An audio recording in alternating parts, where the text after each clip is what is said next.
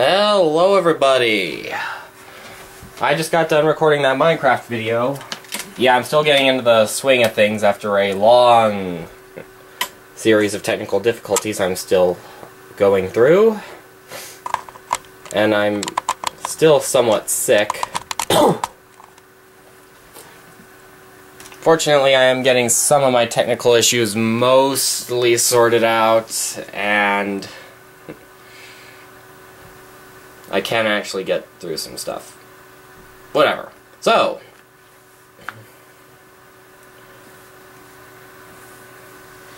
that Minecraft video is actually being uploaded as we speak. So,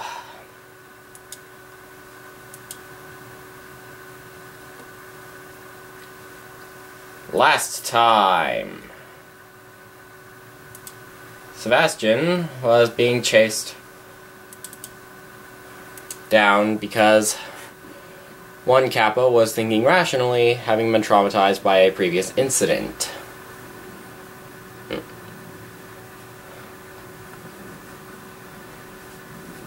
We all know what incident that was. So, that Kappa faked an injury, and so Nidri and some other random Kappa chased him into a cave, where he will most likely be eaten by bears. So,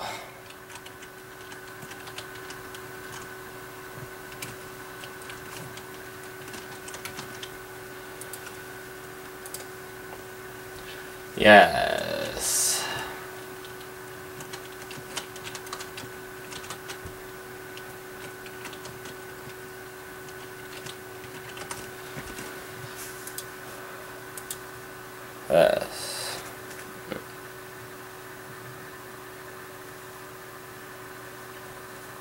So here we are. Chapter 12 of currently 22. I think he's still making these things.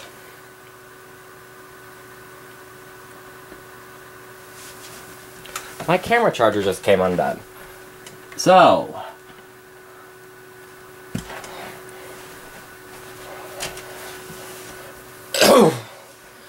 Sebastian had been searching around for, well, searching for around 30 minutes, but had yet to find an exit. How deep is this cave? It's getting harder to see anything. He stopped searching, sat up against the cave wall, and took out a bottle of water. I guess he had that. I'm not keeping track, though. Damn, I am really starting to feel the recoil of the adrenaline. I don't know if that's a thing, but okay. He drank some water. Man, the deeper I go in this cave, the hotter it gets. My instincts tell me that I should stop, but I have no other choice. Peace, comma, but to go forward. As soon as I feel good, I'll keep going. You already need your fix? You haven't even done one. Yeah, forget it.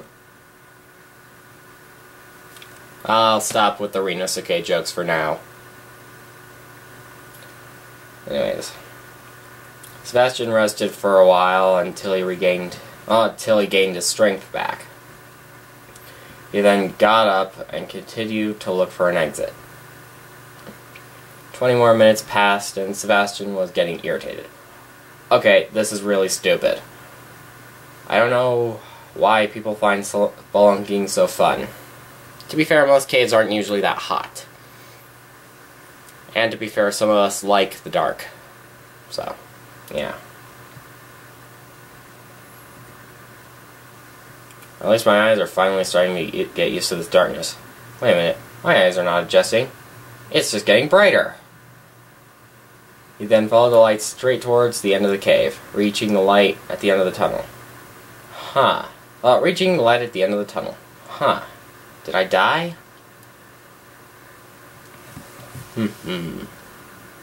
Yes, Sebastian, welcome to hell of blazing fires.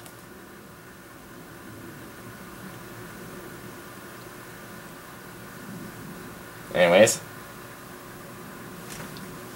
When Sebastian had finally reached the end of the tunnel, what he saw amazed him. What he saw before him was the former capital, An ancient city. It's the underground city. I never thought city can exist underground. Why would you think that? Sure, it's going to be difficult, but it has its advantages. It's basically like an open bunker. Yeah. If I remember correctly, there is an exit near the city that leads to the surface. Unless if that's the way you came. But we'll get to that bridge when we come to it. He then remembered more about this place. And this place used to be Gensokyo's version of hell. Okay, let's add to the counter of things that should really be making him question Christianity at this point. With plural hells. Or in Gensokyo's case, umpteen kajillion.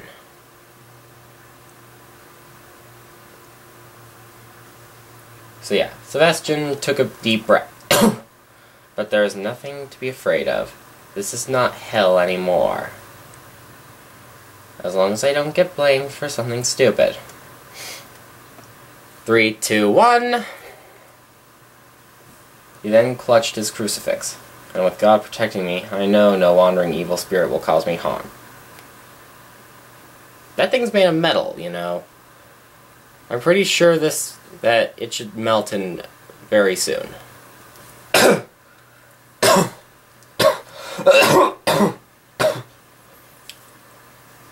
Yeah, Sebastian almost reached the city when an Oni passed by. Here we go. They both crossed paths and gave each other a quick glance and continued walking their own ways. I do not bother them, and they do not bother me. Cool. The Oni then thought, what a strange and brave human. How dare he walk by me?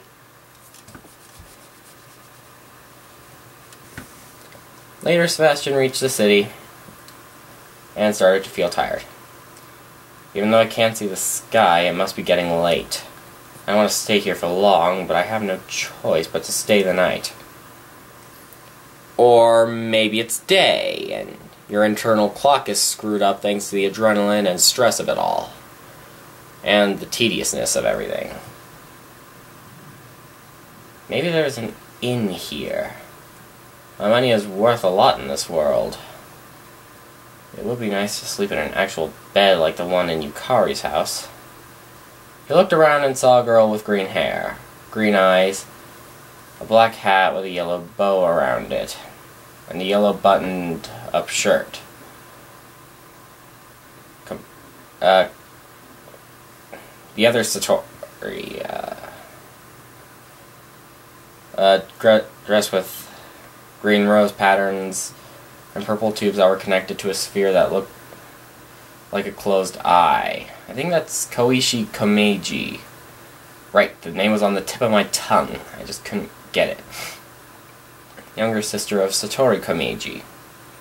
I don't remember that much about her, only that people seem to forget about her instantly. Who were you talking about? Something to do with her third eye being closed? Doesn't matter now. I might as well ask her for directions. I don't think the book said she was dangerous. I think if Satori or Koichi want you to remember, you will remember.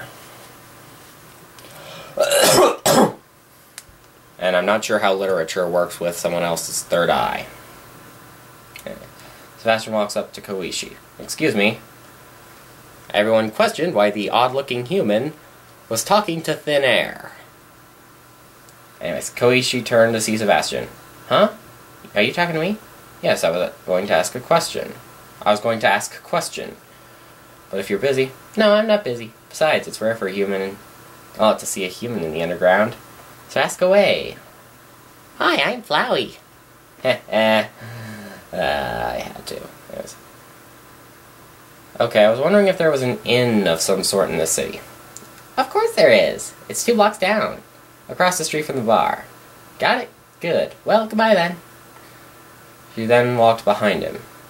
Wait, I did not. Wait, how is he gonna remember the directions if he forgets her instantly? Anyways. As soon as Koichi left Sebastian's line of sight, he forgot about her. What? I somehow know about the end, but how? Koichi heard what he said. Yep, just like everybody else. She then walked away slowly. Sebastian grabbed his hat to cover his eyes. No, I know. I was talking to someone, and I did not thank the person. Who was it? Koichi stopped and turned around. What kind of language is he speaking? English. Or did he not specify he was talking in Spanish? For all we know, he could have been talking in French. Bonjour. Anyways.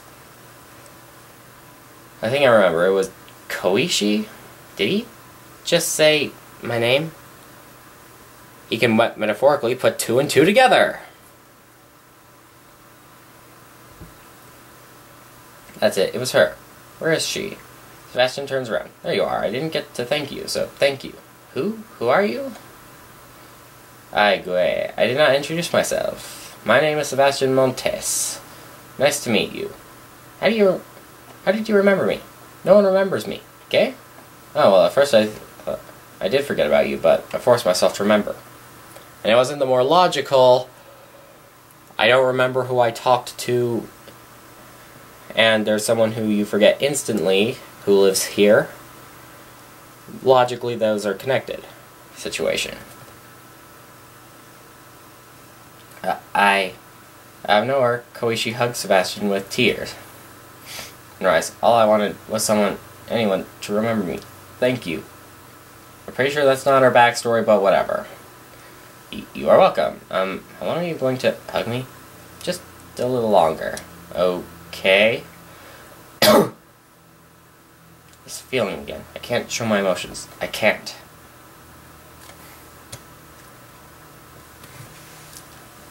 Well, I don't think anyone would mind the sin of lust. Anyways, after a while, Koichi let Sebastian go. Sorry. No, it's okay, Koichi. Wait, how do you know my name? Oh, I learned it from a book. A book? Are you from the outside world? Did you get gapped here? Is that why you look so different? Yes, but please, I don't mean harm. I believe you. You're too kind to be like the others. Yes, that's how they all start out. Thank you. So, what brings you to the underground? I was just passing by when I got tired. Well, it's getting kinda late. Really? I couldn't tell without any sky. Didn't you just say you could instinctively or intuitively know it was getting late? Yes. I forgot that those above ground use the sky to tell time. I guess. Yawn. He didn't actually say it, but I don't feel a yawn coming on, just more coughing. Anyways. I guess you really are tired. Well, I better let you go. Yes, gracias. Thank you again. Thank you too. Well, goodbye. Don't forget about me, alright? Of course. See you later. They both went their separate ways. Koichi looked back and saw Sebastian holding his hand up. This reassured her that he didn't forget. She walked away with a smile on her face. And everyone wondered why the weird-looking human was making a weird hand symbol to thin air. After walking for some time, Sebastian was about to reach the inn. Almost there. He then felt something grabbing on his shoulder. Hello, tiny human. Sebastian turned his head and saw a tall woman with long black hair, a large green bow on top of her head, and a long green dress, red eyes, and a buttoned-up shirt with a large red eye-looking jewel above her chest. Crap, it's the Hellraven, which is Horyuji. Many which 3 would kill me for this. What does she want from... He then smiled. Well, he then smelled alcohol in her breath. Hello, I'm talking to you. Shortly after, Sebastian would die from radiation poisoning. Or cancer. Whichever comes first. Well, damn, she's drunk. She must have come from the bar. Might as well humor her. Hello, how are you? Good. Actually, Mini Witch 3 is technically canon in Diamond in the Rough. You can see him in the background during one of the final scenes. Fighting off fairies or whatever. Just had a little too much sake. And I feel a little tired. Can you take me home? I can't leave her alone in this state. As I recall, she lives in a mansion, but I don't see one anywhere. Okay, I will take you home. Which way do you live? I live... And she just falls asleep. Gattuso fell asleep on Sebastian's back. Well, shit. I honestly thought it would be Yugi. But, yeah. What should I do now? I guess I could take her to the inn with me. Picked her up on his back and carried her to the inn. On his way to the inn, Sebastian had something on his mind. Her breasts are pressing up against my back. I never imagined that breasts would be so soft. No. Do not think about that, just keep going. Come on! Mini Witch 3 isn't here. He finally reached the inn. There was an Oni with brown hair at the desk. Okay, no more costume porn, I guess. Sebastian asked for a room for them both. The Oni didn't ask about the woman on his back, but if he had money. I'm pretty sure you could have just asked. And, hey, you mind letting Satori know, Gattuso's here, and passed out drunk. Yeah. He only had to pay $1 to stay for the night. Grabbing the keys, he continued to carry Gattuso to the room. They got to the room, surprisingly, and Sebastian laid Gattuso on the bed. This is the only bed in the room. Oh, there is... This is the only bed in the room. There is room for me to sleep in the bed as well. No, I shouldn't. I'll sleep on the ground.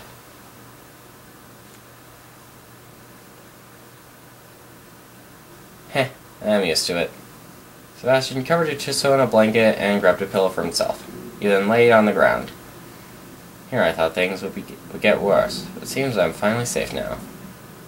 But I wanted to sleep in the bed tonight. Oh well. He closed his eyes and began to fall asleep. Again, he's probably going to die of radiation poisoning sleeping next to her. Considering he doesn't have any powers, but still.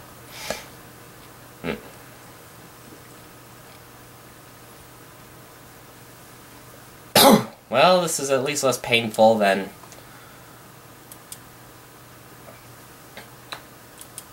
the the reading of My Immortal, or reaction to it I did.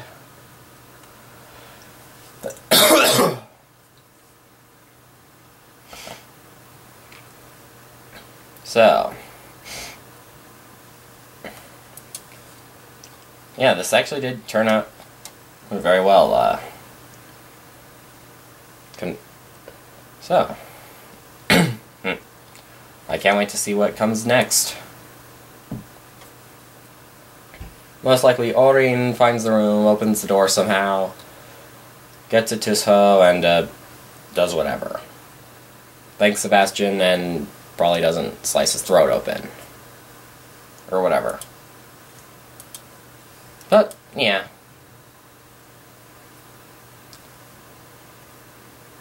I'll let you go from my grasp. So, I'll see you all in the next video.